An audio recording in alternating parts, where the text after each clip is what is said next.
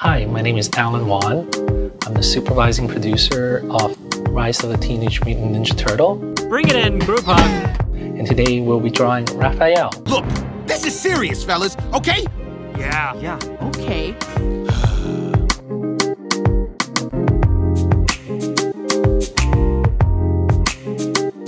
When I start, I usually just block in a loose drawing. Nothing super committed, can be very adventurous. Let's try and do Raph in a more actiony pose.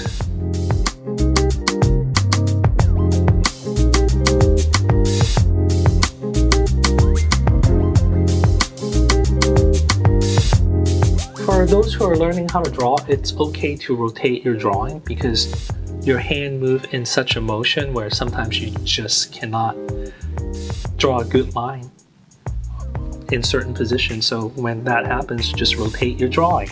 Since we're doing an action pose, we want to make sure the figure is a little more dynamic in posing.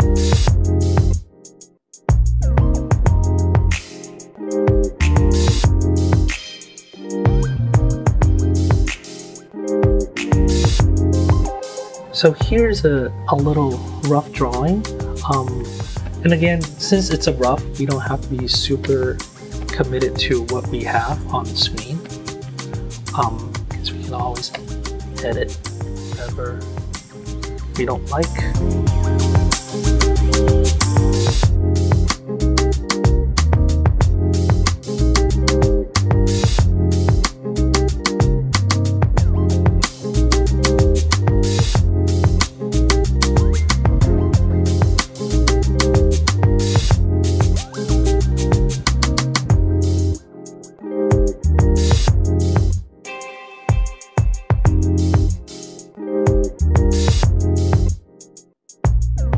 Now we're gonna start off with the head. There's a small point on Raph's head, and it's good to draw it in. Raph is the biggest turtle among the 4 brothers, so his head is actually slightly wider than the rest of the guys.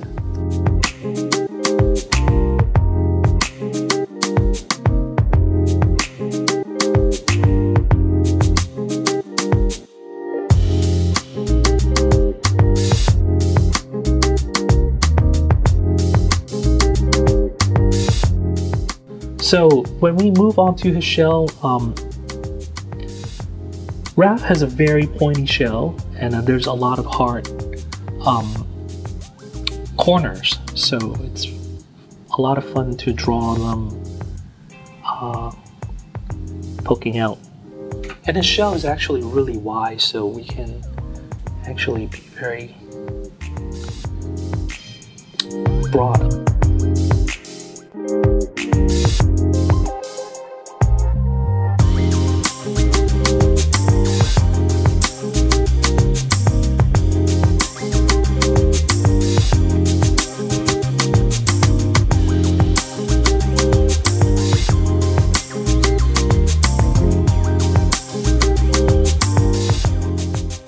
We're going to move on to the arms, and one of the tricks to do an action pose is to have variations of curved lines and straight lines.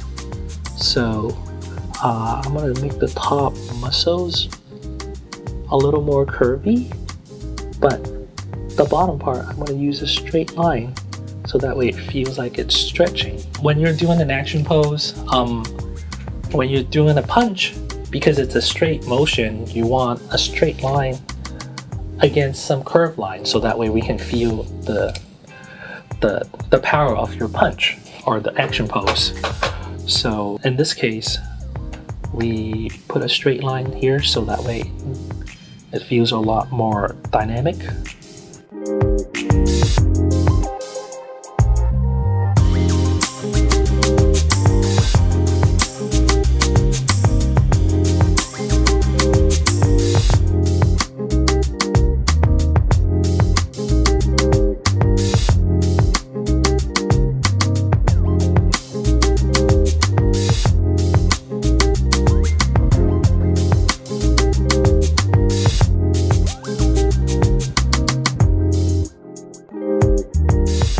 The shell is actually dimensional and the turtles live inside the shell. So some of the belts and the design elements on the turtles can help you create some of that volume in the shell. So we're going to draw this, and because the turtles are dimensional, when you draw the belt on this plane, it's going to be at this angle, and once we are going to turn on the side, we'll wrap around like that. So that's how you create that volume.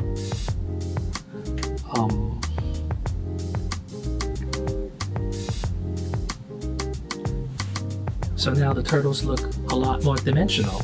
Now we're going to draw in the spikes on the back.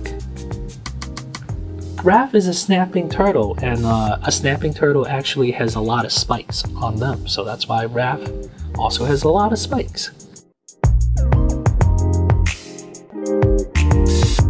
To create some more dimensions, it's also good to drop shadows on the bottom of shapes and some of these edges. So moving on to the legs,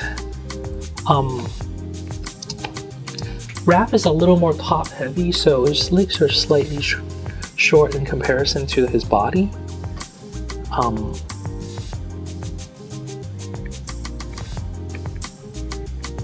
And then we're still going to use a little bit of that straight against curve to make the pose a little more dynamic and firm.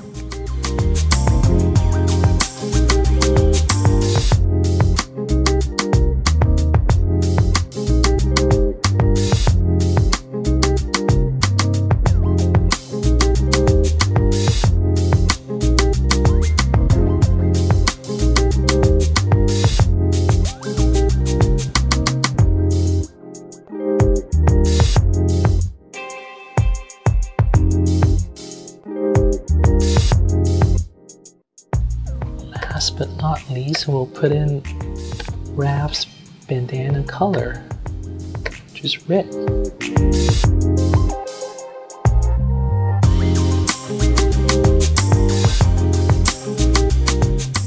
So once we're finished with the drawing, if we want to get a little more dynamic feel, we can always add some speed lines.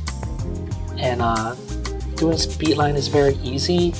You can just find a vanishing point and then draw straight lines from your vanishing point.